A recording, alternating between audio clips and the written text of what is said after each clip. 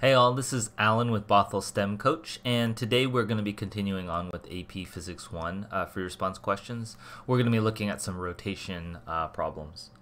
So as usual, I suggest you pause the video and try to do the problem on your own, and then come back after you've tried the problem.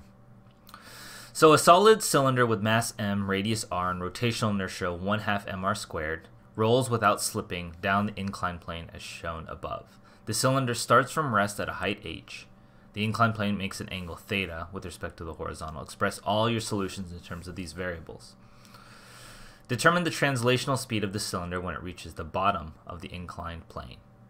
Okay, you can do this through an energy. You know, we've done these before in some of the previous ones with either energy or doing a free body diagram and doing the kinematic equations. But energy is a lot easier. So the initial energy here is just mgh, right? That's the initial energy. And it has to, by the time it gets to the bottom down here, all that potential energy is converted into kinetic energy. What kind of kinetic energy? 1/2 mv squared plus 1/2 I omega squared, because it's rotating. It's rotating and it's moving. So there's energy due to just it rotating, and there's energy due to things moving. And this thing, when it's rolling, it's doing both. It's both rotating and it's moving. Okay. But I know that omega is the same as, well, I know I is 1/2 mr squared, first of all. And I know omega is v over r quantity squared. Okay? So, yeah. Yeah.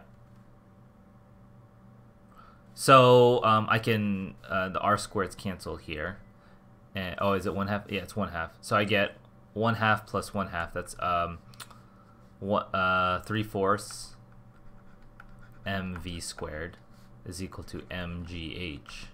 The m's cancel, and I can solve for v. V is equal to the square root of 4/3 gh. Okay. B. On the figure below, draw and label the forces acting on the cylinder as it rolls down the inclined plane. Your arrows should begin at the point of application of each force. So gravity is always straight down. We have the normal force perpendicular to the plane. And then friction. Oh, the normal force extends here, and then the frictional force is like this.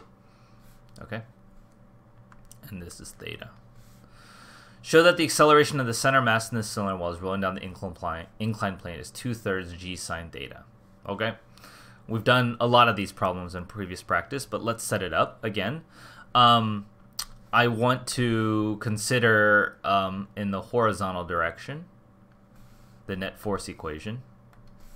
So if I say positive is going down the ramp, then my net force in the x direction is Fg sine theta minus force of friction, right? This is force of friction, I forgot to write. And that has to equal ma. Okay, I don't know force of friction, I don't know acceleration, so it's two unknowns. The net torque is only due to the force of friction, and it's causing it to rotate this way, right? And its torque would be the force of friction times r. Now, why is that the case? The force of friction is already perpendicular to the r vector. The r vector being from the center of the point of rotation to the point of where the force is acting. So that's the r vector. They're already perpendicular, so I just multiplied them. That equals I alpha, which is 1/2 mr squared, just replacing I. And then instead of alpha, I'm going to replace it with a over r, right? Because alpha r is equal to a. So a over r is alpha. Okay? These r's cancel, so I have force of friction times r is equal to 1/2 m a r. The r's cancel. So force of friction is 1/2 ma. Now I can, what do I, I want to find what the acceleration is. So I'm going to replace the force of friction was 1/2 ma. So I'm going to have Fg, which is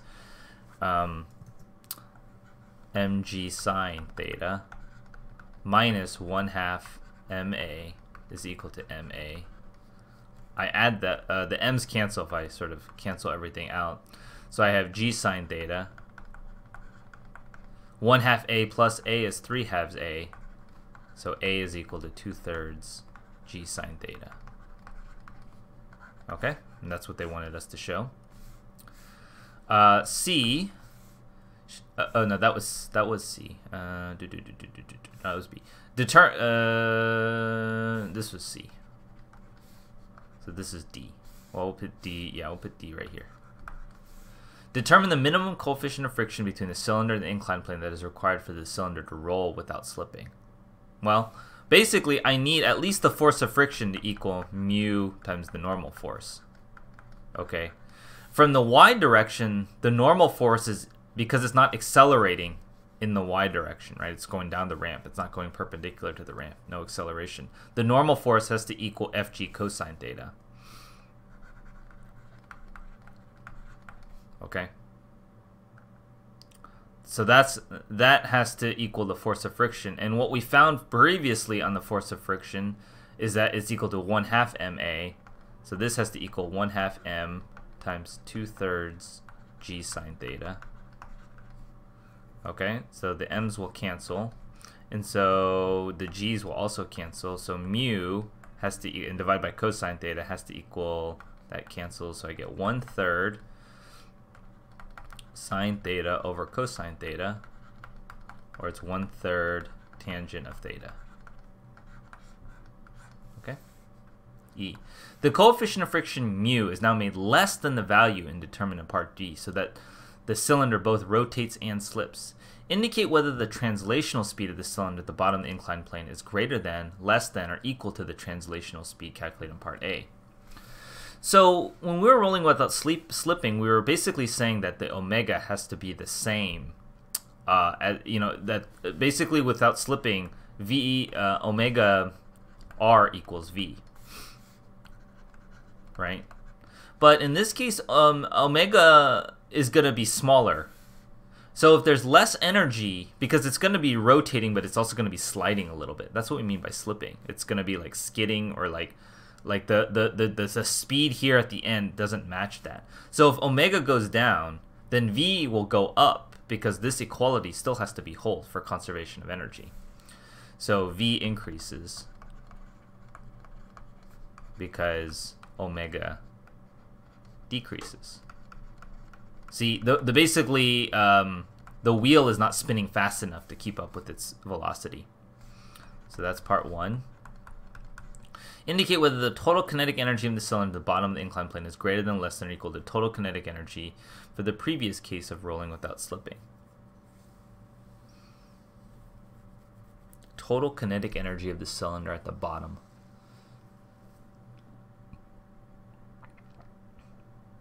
You know, there's a little bit of energy loss due to friction. That's something to keep in mind.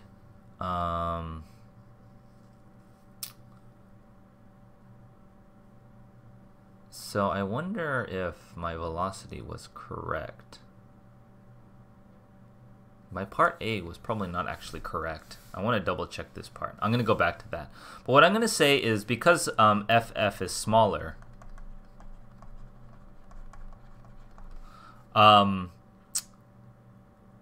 less energy was lost. Because the friction is actually causing some energy lost. There's a loss of energy in friction, so this conservation of energy idea is actually probably not correct. I'm going to write what I got up here. I didn't think about that. When I did the conservation of energy, I forgot that there is some friction, and that friction is constant the whole way, and that's causing a loss in energy. So this energy equality is probably not correct. So let's erase all this and see what I get for V.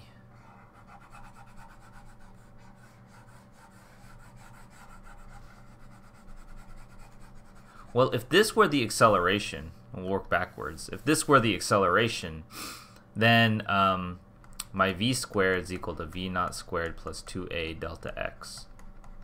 Okay, my initial velocity, because cylinder starts from rest, 0 plus 2 times 2/3 g sine theta times delta x. Well, how far is it rolling? It's rolling, let's see, this length here, L, I know tangent of theta is equal to, oh no, not that's sine of theta is equal to h over L, opposite over hypotenuse. So L is equal to h over sine theta. So this would be h divided by sine theta. That cancels. So I get 4/3 GH. And so V is equal to square root of 4/3 GH. Okay, never mind. Huh. Why does friction not cause any energy loss? I'm a little confused by that.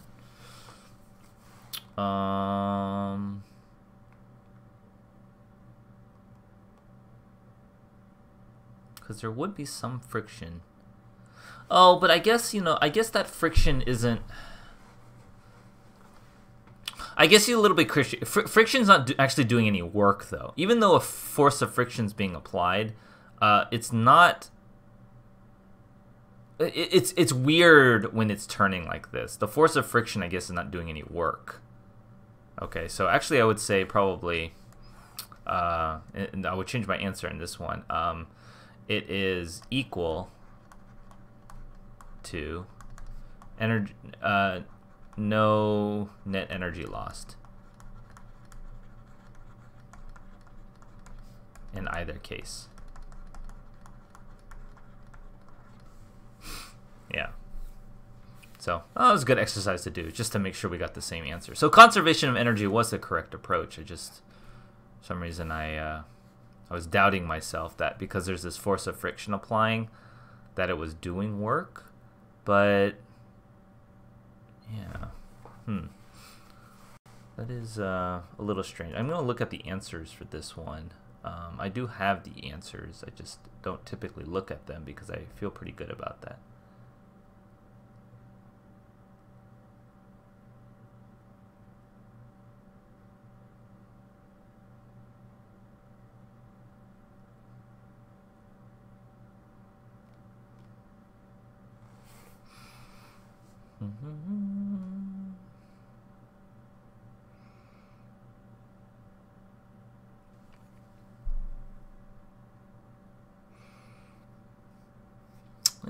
Some people are saying the answer is saying that the total energy is less. I'm a little not sure about that one.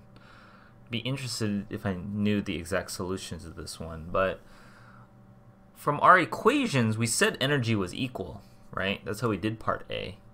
So the fact that it's slipping now, I see what's happening. Because it's doing a little bit of sliding, friction is doing work, so it's actually going to be slower. Because while it's slipping, it's sliding a little bit, and that sliding part is friction is doing work in that case. So less than. Less.